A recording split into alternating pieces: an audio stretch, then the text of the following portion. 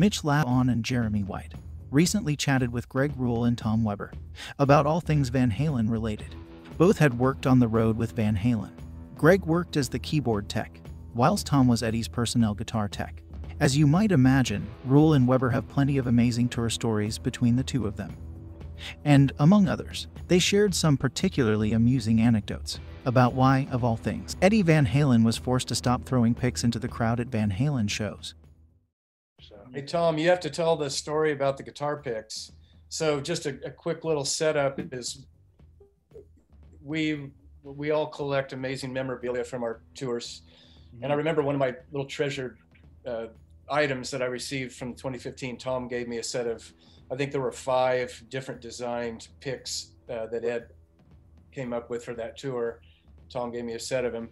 But I think it may have been the first or the second show of the tour, Ed was instructed never to throw the picks out into the audience again, because I think he did it at the first show when there was a brawl. Yeah, it was just the memo came down early in the tour that Ed, please don't throw any more picks out into the audience. It incited a brawl, and so he agreed, and I think that's when they started to sell the picks, right, Tom? Is that how that all happened?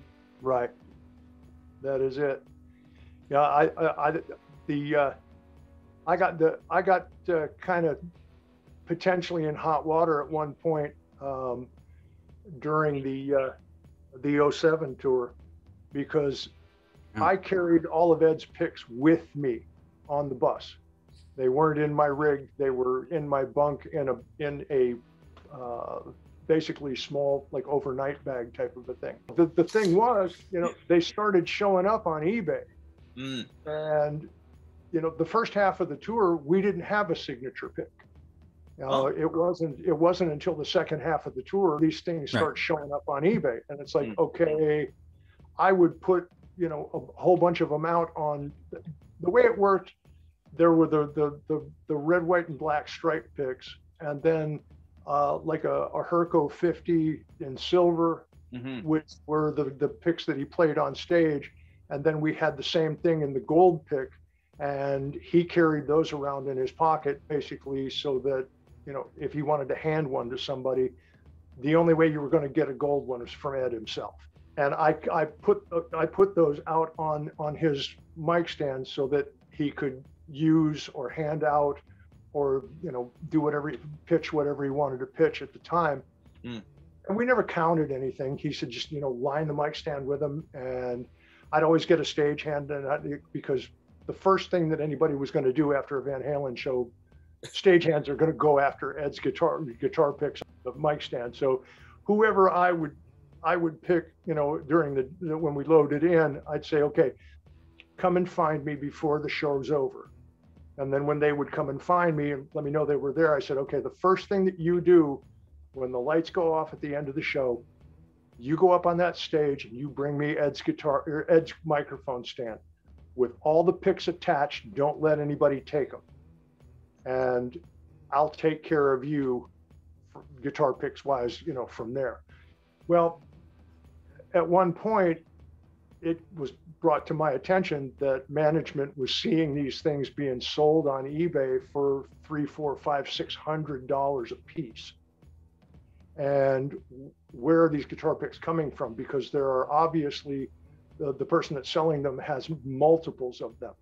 It's like, okay, I don't know what's going on here, because I carry Ed's picks with me like a little old lady carrying her purse in the hood. Yeah, well, this goes on, and I'm kind of suspect here. This isn't good. I don't like this at all. I'm not happy about this. And one day I'm sitting at dinner and catering, and one of the video guys comes up to me and he says, I know where your guitar picks are going. Really? He said, yeah, we used to strike all the microphone stands to the drum riser, and then there was a big scrim cloth that covered the drum riser, and then at the beginning of the show that would go straight up in the air. But all the microphone stands with all the picks on them would go on the drum riser, and then the scrim would come down.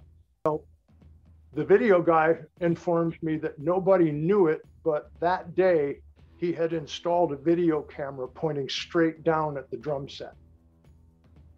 And one of the guys on the crew was waiting for everybody to go to dinner, and then he'd sneak up there and take guitar picks off of Ed's mic stand. And I found him right after dinner, and I said, okay, I know what's going on, and if you don't want to go home tonight, you stop, because you're going to cost me my job, and I'm not having it. Dude, sorry, you know, I didn't mean any harm. He's like, yeah, well, you're making $1,200, $1,800 a week more than the rest of everybody in your department by selling Ed's guitar picks.